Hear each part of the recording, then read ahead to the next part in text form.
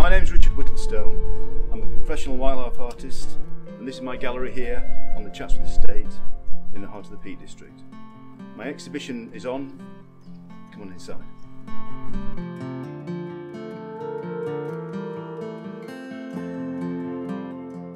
So here we are in the gallery.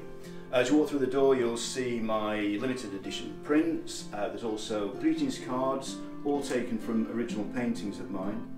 It's not only my gallery, it's my studio, and visitors can see me at work and a painting in progress.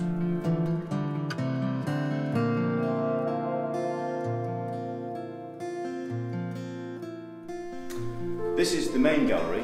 It houses a selection of my original paintings, of which this one is the most recent.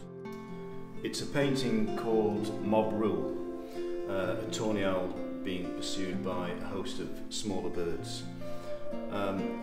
This year, being the strange year that we've all experienced, has had the advantage in a way of affording me more time to spend on a painting like this.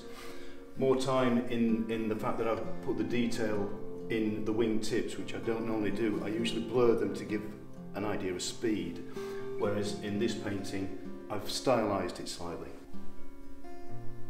As you can see, there's two wrens here, always the noisiest birds in the woodland. The jay is pulling the tawny owl's tail. I've never seen that happen in reality, but I used to have a tame magpie that pulled the farm cat's tail, so they could probably do the same sort of thing in my mind. The background is a huge part of this painting. It's painted in such a way with broad, quick brush strokes as to give the movement to the birds, which means I can put more detail into the birds' wing feathers. So although they look stylised, they do look as though they're moving. Don't forget the little fly, of course, which is in here. I put him there so he's part of the journey.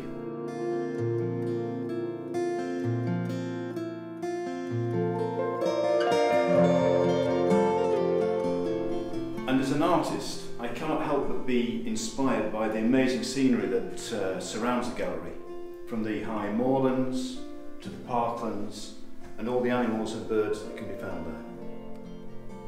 And it's this particular painting, for me, that best illustrates the beauty of the natural landscape that surrounds the gallery and why so many people choose to visit.